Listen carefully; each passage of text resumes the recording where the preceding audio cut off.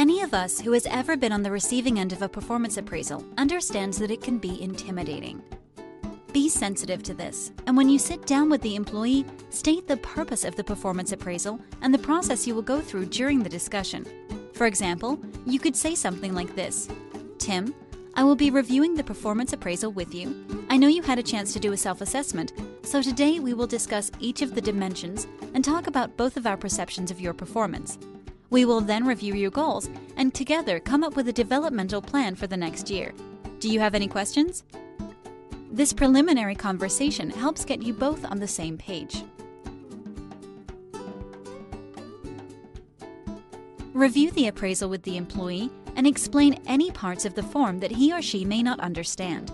This is particularly important if this is the first time the employee has had an evaluation.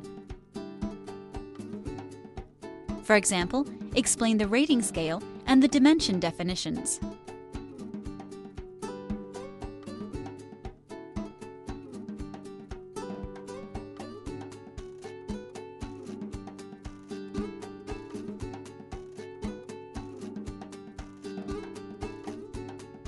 Probe for additional information, misunderstanding, or views that may differ from your own.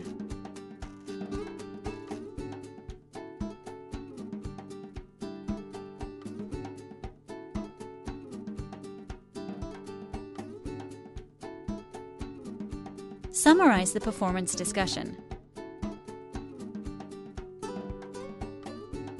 Discuss goals and the employee development plan. Have the employee sign the appraisal form. Note that there are times when an employee does not agree with the assessment and will refuse to sign the document. In these rare cases, explain to the employee that their signature merely acknowledges that they received the performance appraisal and not necessarily that they agree with it.